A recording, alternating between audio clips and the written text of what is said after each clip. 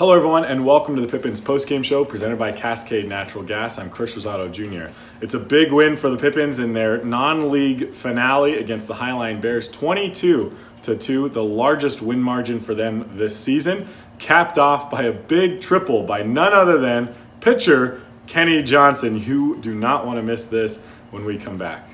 Be an energy efficiency hero. Install high-efficiency natural gas equipment and be just like Cascade's most energy-efficient player of the game. Match his ERA of $710. Check out our incentives now.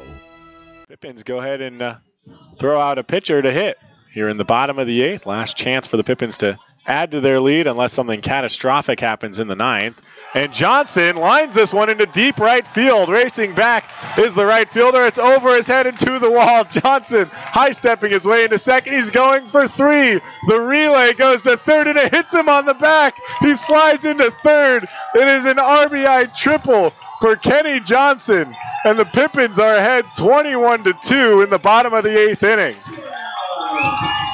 Hello everyone and welcome back to the Pippins Postgame Show presented by Cascade Natural Gas. I'm Chris Rosado Jr. talking with tonight's Cascade Natural Gas high efficiency player of the game, Kenny Johnson. You can't get much more efficient than one hit in one at-bat, and what a hit for Kenny Johnson. He does the unthinkable, blasts one over the head of the right fielder, sprints all the way around for a triple. Kenny Johnson, how are you feeling right now after your first college hit? I feel pretty ecstatic. I mean, it's nice. It's good. Liked it.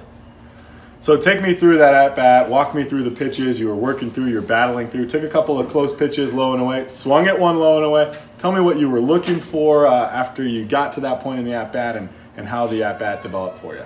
Well, I was looking for a first pitch fastball, and he threw it in the dirt. And then I was just pretty much swinging every pitch. I mean, I have no approach up there. And then when I got to two strikes, I didn't want to strike out, so I just... anything close, I swung. And you got the bat on the ball in quite a good way. Kenny Johnson, a two-time Cascade Natural Gas high-efficiency player of the game, and now our first two-way Cascade Natural Gas high-efficiency player of the game. Got it for a start on the mound earlier in the year, much earlier in the year, and now gets it as a pinch hitter in the bottom of the eighth. Hits a triple, scores a run, and then ends up tagging up to score on a sacrifice fly. Gives the Pippins a 22-2 victory over the Highline Bears. You guys are now undefeated, 11-0 in non-league play as you finish your non-league stretch. You get 2 days off, and you take off for Corvallis on Tuesday. How are you feeling with the momentum starting to build up again going into this series in Corvallis? Yeah, we feel good. I mean, going into Corvallis, that's probably who we're going to face in the playoffs, the championship. So just got to be ready, locked in, and let's go. Ready and locked in the Pippins are, and they hope to continue as they head into Corvallis. It's Players Weekend.